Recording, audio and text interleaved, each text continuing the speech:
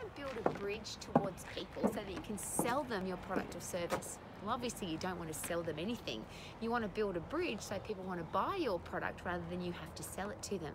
So what's the bridge? In the sales process, what's the bridge?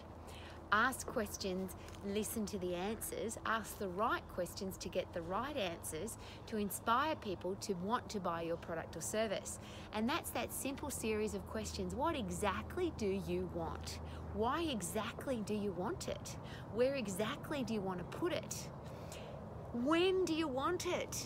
People are not going to buy something today if they don't want it for another 5 years. You've got to build the bridge and find out. How will you feel when you get it? How will you feel if you don't get it? What do you want me to do to make sure that you can get it? The really important thing is to build the bridge between you and your customer and client so they want to buy from you. No cow poo.